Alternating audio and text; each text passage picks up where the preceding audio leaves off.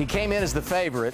He handled the pressure, and now he is NASCAR's champion, getting his first title in his 12th season, the 32nd driver to celebrate on NASCAR's big stage. And how about this?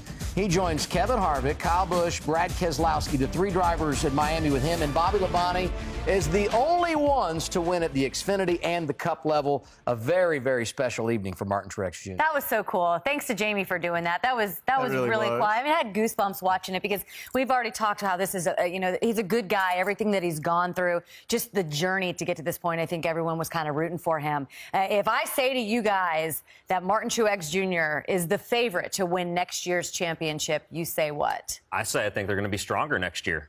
So absolutely the favorite to win the championship. You know, you look at that team. Stronger than this year? Stronger than this year. Wins, stronger than this year. I think that team will be stronger than this year. When you look at how it's lining up, they're going to go out there, they're going to cut back to one car. When they cut back to one car, they can focus on that one car solely. I think they're going to be even stronger. Okay, so what are you predicting? How many wins next year? Double digits? Yeah. Let's go 10.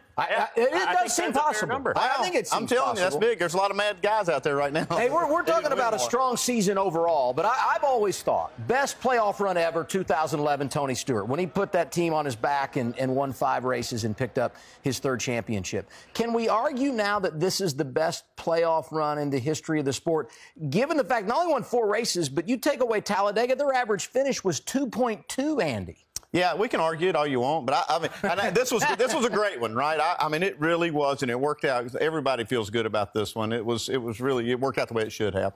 But the run that Tony Stewart had in 2011, I don't know that I've ever seen anything quite like that. I mean, you know, he just put a team on his back and said, okay, guys, come on. And because they weren't anywhere, they weren't like Martin Truex that year. They were not that good until it came time for the playoffs, and then they did what they did. And the points were different, too, back then. It was different. That's the one thing I look at with that one is he had to win those 5 races to even be remotely close, and he won it by 1 point when it was all said and done, or actually a tie, technically. So I think it ranks up there. Hey, Martin's run this year was great. Don't take anything away from that. 2 Xfinity championships, now a Monster Energy Series title. He's won some crown jewels. Is he going to the Hall of Fame? Just lock it up for him? Yes. First ballot. You don't win a Cup championship and not be Hall of Fame eligible in my mind. Hall of Fame. Well, this is cool. Championship and a Hall of Fame. This is a good day after Championship Sunday. That's what you want to see, the excitement that we saw this weekend.